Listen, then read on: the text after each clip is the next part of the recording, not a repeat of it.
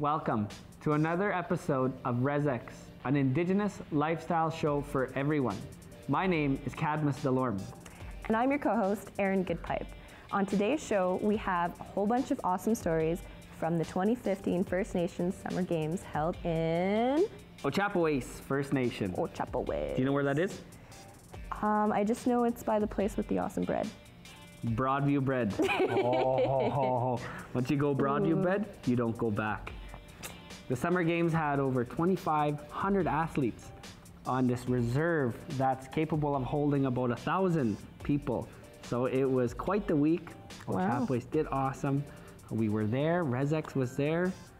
We seen about 2,500 athletes, 40 dogs. 40, only 40. Okay, not too bad. Did you bring your dogs? No. Why not? There was enough there. It's mating season. You need to, You know, when you breed with res dogs, you always get these unknown breeds.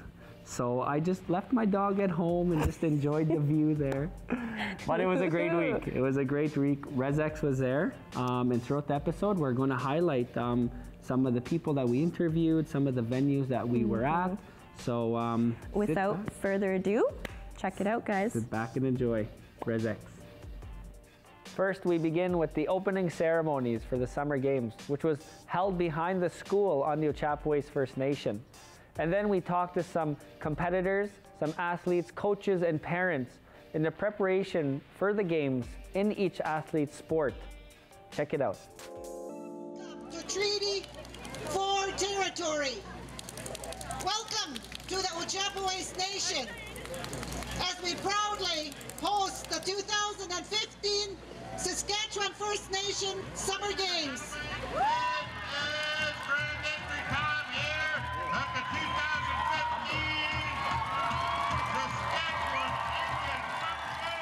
No, actually, the feeling walking through those entrance gates coming onto the track is just it's overwhelming. It's it never gets dull. It always gives you that very supportive feeling and an appreciative feeling. Something real special. This is my second year actually participating. I like hanging out with my friends, like playing soccer, my favorite sport, and yeah. For me, it felt awesome. I felt like I was part of a team. I was full of pride, and I felt really happy.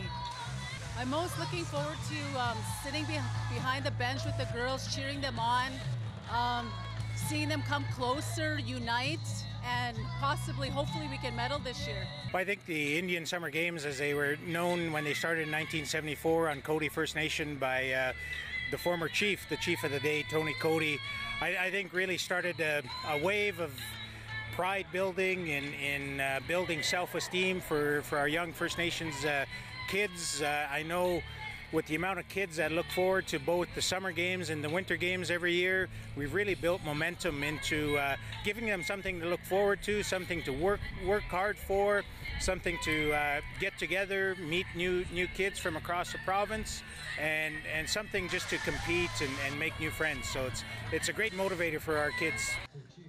Enjoy themselves, work hard, play hard. Don't get sad if you don't win a medal. It's all about participating, but as well to carry themselves in a respectful way, because I always say you don't have to be elected to be a leader. And so as young men and women, we lead in a good way. They can lead in a good way. Walk with kindness and love, respect and caring.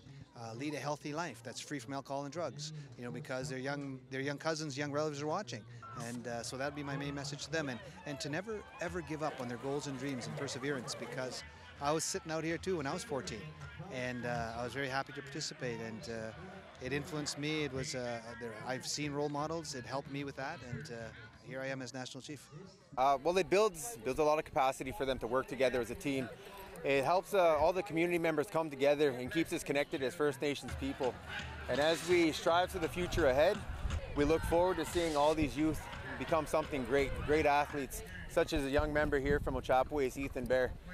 And we hope that our athletes can continue to strive for that type of success in their days ahead. I think what it really does is it instills confidence and pride in their community and their team and their fellow competitors. A lot of pride with participating in these games on behalf of their communities. It also builds a lot of friendships that will last a lifetime. I think with opportunities like this, I mean, if you look at around tonight, a lot of kids, they make new friends, they develop into close friendships, whether it moves on to the international scene, local scene, provincial, but you build a lot of friends and character by participating in events like this. Wasn't it awesome to see all the excited faces of all the athletes? Let's continue. 12 days before the games saw the Lance Run. The 300-kilometer journey began in Muscadet, the site of the 2013 games. RezX was there to check out one of the runners. Check it out. The great community of Muscadet, Chief Austin Bear and his great council, and tonight our young people, both from Muscadet and Ochapowace, are bringing the Lance in. You're bringing it home here to the games. Let's introduce and let's welcome home our Lance runners who ran all the way from Muscadet. All of them. My name's Shauneen George. I'm an athlete of First Nation Summer Games. I was a lead runner of the Lance Run. I kind of just volunteered myself because I heard that they needed runners, so I said I'd try it out. It's undescribable, like words can't describe it. It just made me really happy.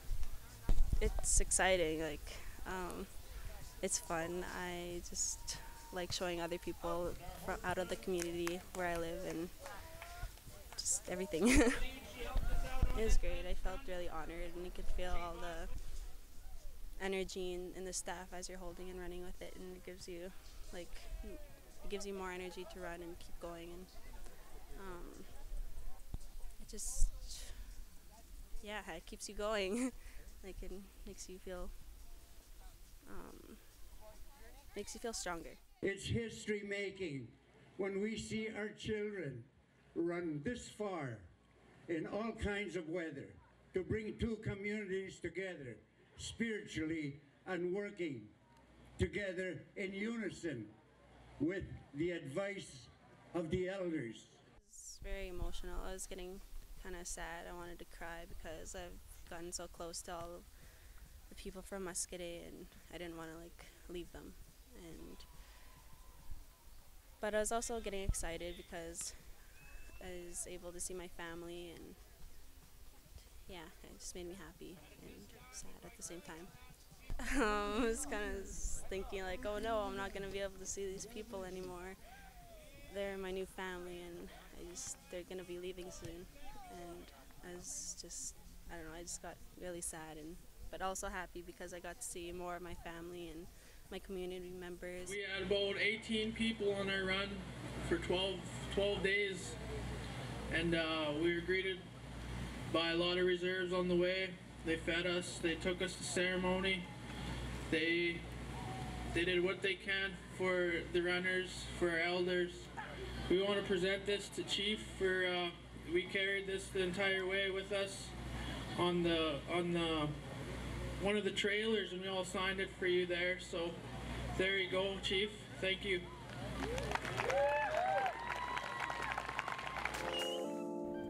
Throughout the week, Ochapowace hosted different events at the Athletes Village. This was a time for the athletes to come together, share the culture, share experiences, and just kind of unite and mingle. One of the events was a round dance and hand drum demonstration. RezX was there. Check it out.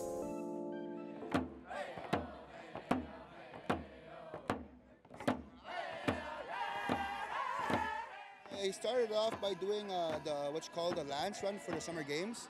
I was the head Ochapowace, known as an elder helper, and then we ran the Lance for 12 days to get here to open up the games. And then now they asked me to be the head elder helper here, for the games. The modern day round dance is known as a social event now. But then back in the day, they used to use it to dance with their spirits, at a dance with their loved ones that I passed on. But nowadays, just to get the kids around the drum and the cultural aspect of things. just to introduce them to their culture. As you can see now, if you look at the boys there in front and how much singers that we have, it's that boys right there that actually went to a round dance before, and then they listened to their elders of the community to pass on their songs, and they've been going to these events just by looking at it now. But then for the ones that don't know it, that's why we always bring it out. We always try to do our best to showcase it.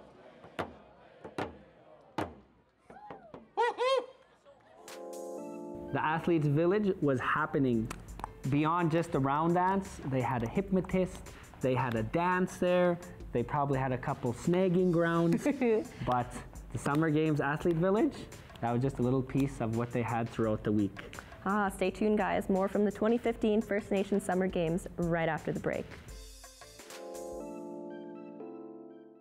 At Access, we love technology. Not the kind that costs an arm and a leg and does stuff you don't need. The kind that makes your life easier and more fun, like the new Access Evo. You won't believe what this box holds for you. Welcome back. With over 2,500 athletes at the Summer Games, RezX was trying to capture stories and journeys of these athletes. We were able to sit down with 4 different teams or divisions, 2 golfs and 2 baseballs, and they shared their journey about what they're doing at the Summer Games and maybe even what they want to do after the Summer Games with the sport. Check it out. So I'm standing here with gold medalist Shay and Brittany Patra, who just won the juvenile and junior women's division in golf at the First Nation Summer Games hosted by Ochap. Brittany, over all the Summer Games, what's something about the Summer Games that brings you back year after year? I like camping a lot, and I don't know, you come and you meet a lot of new friends, and it's also fun when you win, so that's something that brings me back, winning. Winning, competition, uniting, meeting new people. What is it that makes you play golf? What's your drive? I'm not talking your driver in your bag, but what makes you come back to the golf course day after day? Get a good score. Nice, get a good score. You know that you get a good score, you want to get another good score. That's a good answer. So Brittany, where is it that golf do you think will take you if you pursue it year after year? Do you have inspirations of going anywhere with the game of golf? Well, I've got an invite to go on a college team, and so there might be a couple more offers. So that I feel like college would take me even further into golf. I'm not sure where I would go. I don't know if LPGA, but big dreams, I guess. You know what? And those are attainable. LPGA is the highest of all female golf. College is just one of those steps to get there. Thank you, girls. Enjoy the Summer Games. Yeah. Okay, I'm standing here with the 2015 gold champions in the juvenile junior men's. I have Ethan and Kenley from the Onion Lake Tribal Council. Congratulations, boys. What is one thing that someone sitting there watching this show that would hear from an athlete that you look forward to the Summer Games every time it comes around? Probably just meeting new people and yeah, pretty much the sports and other stuff. Food. You know, meeting people, you know, we're all Treaty 6, Treaty 4, Treaty 2, all from different areas. We're all here for the sport. So what is it about golf that brings you back to the golf course day after day? Just the fun I have, going out with friends, family, just getting better and better every day. Golf is a game where you strive every day to get better and better, and every day is a new day. Being from Onion Lake, you know, future ahead of you. Any aspirations in the future of golf? Maybe golf college, golf school, anything like that? Yeah, golf college is for sure on the list after I'm done school. Mm-hmm. From there it goes on. Well, college is just one move. So one thing I learned about my 2 friends here is I got Snoop and Biggie beside me. I got that told to me. I was asking for these 2 gentlemen. They're like, oh, you mean Snoop and Biggie. So it's a very great nicknames to have, and that music carries on in a lot of generations. But with that, I would like to thank my two friends here from Onion Lake. Signing out on RezX. Thank you. So I'm standing here with the Pee Wee boys. Prince Albert Grand Council, one win away from a gold medal. So I'll start to my left here. What does it mean representing PAGC here at the Summer Games in Ochapowace? It means good. I love playing for PAGC, and yeah. Let me talk to the coach here for a second. These boys put in a whole summer of training for this event. Tell us some of the things that they go through during training and how it's going to pay off once they get that gold medal. First of all, it starts with a lot of workouts and training and drills, and hopefully we can get that gold medal with all of our training and hard work. That's right. Hey, the best of luck in your gold medal. This is the Pee Wee boys, PAGC. Best of luck, boys. Thank you. Thank you. So I'm standing here with MLTC, Meadow Lake Tribal Council Pee Wee girls here at the Summer Games. Let me start on this side. What is it that drew you into baseball to come to Ochapowace to the Summer Games? Just to represent them. Representing, that's right. What's the next level? Any of you want to take baseball to another level? Yeah, I want to. Pitching. Pitching. So you're a pitcher right now? Yep. What are some of the skills that are needed to be a pretty good pitcher? You just need to aim and timing. Aim and timing. Anybody sitting there watching the TV, what would you like to tell them about your experience at the Summer Games? You should come. You should. Cool. It's pretty cool. You should come. Anything you want to tell them about the Summer Games that you enjoyed? It's pretty fun. There's lots of people cheer you on and just have fun and encourage people. Encourage people to come out. It's about uniting. Thank you, girls. The best of luck at the Summer Games. Always so great to hear from the athletes and all their accomplishments. We from RezX are so proud of you. On that note, we have a beach volleyball demonstration for you guys to feast your eyes on. Take a look.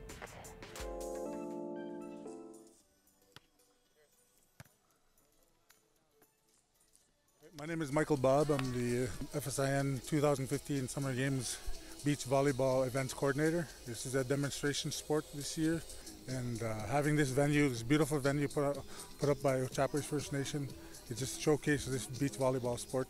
The families were out and supporting the tribal councils, so it was well received for sure, this event. Beach volleyball is actually a sport that's it's in the mainstream. It's in the Olympics. It's actually it's in the provincial games, and so it's just a natural fit for the FSIN Summer Games to actually incorporate it into it. Our First Nation youth are very volleyball orientated. They love the sport.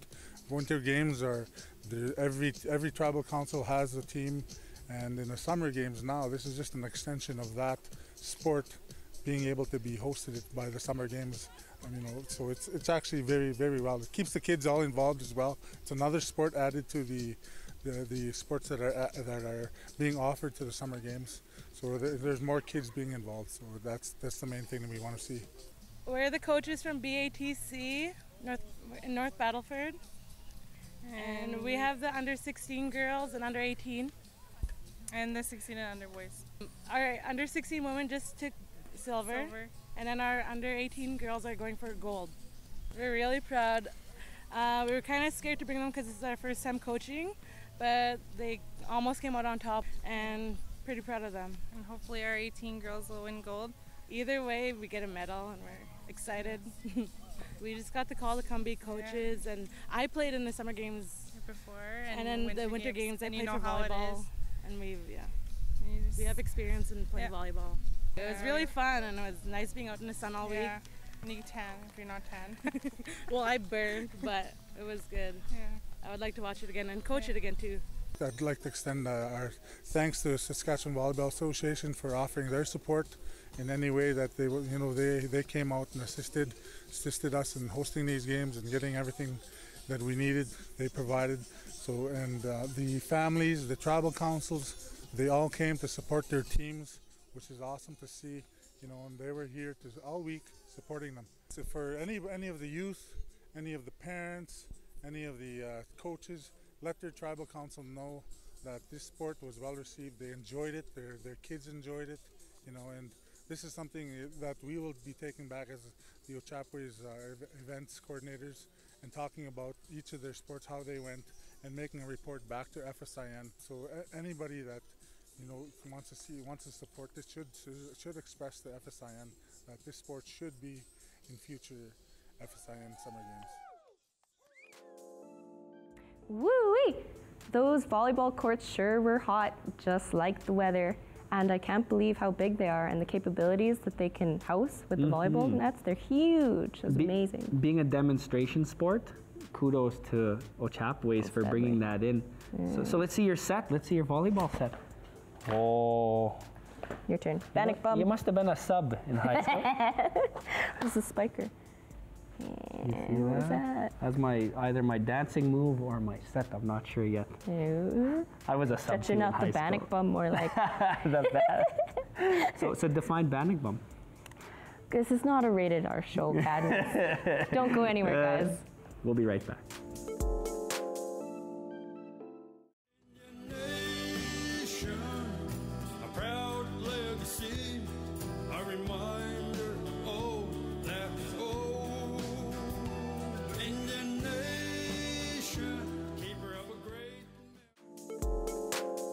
Welcome back. Any event of this size needs tons of coordinators and volunteers to be successful.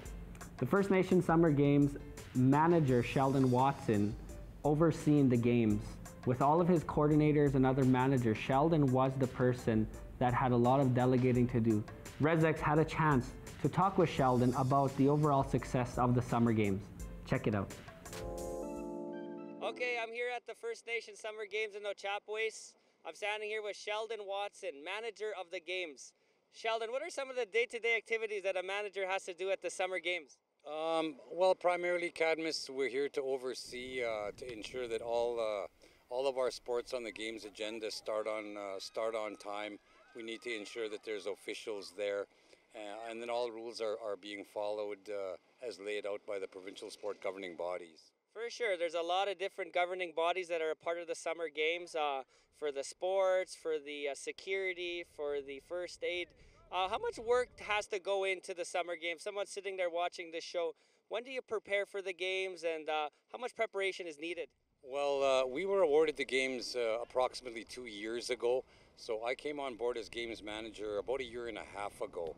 So we're given 2 years basically to identify our needs for the games, and in preparation we need to ensure that all the games that are on our agenda are looked after, and that the needs for those games are in place. So we have approximately 2 years to appoint coordinators and start identifying the work that needs to be done, and putting committees in place to follow through and do the actual work. Yeah. Being a member of the Ochapowace First Nation, the legacy of the 2015 Summer Games, what does it mean to you and maybe some of the elders or other members that you've talked to, the legacy that this is going to impact on this reserve? Well, for us, we're very fortunate with a lot of the sponsorship dollars that we did receive. We were able to build some new infrastructure here for the games agenda. We have one of the finest beach volleyball courts in the province here in our backyard, and that's a legacy. So with the legacy that we do have in place here with our infrastructure, we're able to ensure that the children of Ochapowace will have an opportunity to continue to develop in archery, in softball, in soccer, in athletics, golf. So it's an opportunity for us to utilize the infrastructure we have to ensure that the future generations of Ochapowace can play sports. Can go forward and continue that sport. Well, I just got to say, as someone who's interviewed some athletes and helped out with golf, there's many cheers and happy people here. It sounds like it's a success. I just want to say that it's been a pleasure being on Ochap. Is there any last things that you'd like to tell our audience about Ochapowace and the area and Treaty 4 just before we close up here? Well, certainly we were glad to have, we were honored to have as our visitors here, coaches, athletes, and chaperones.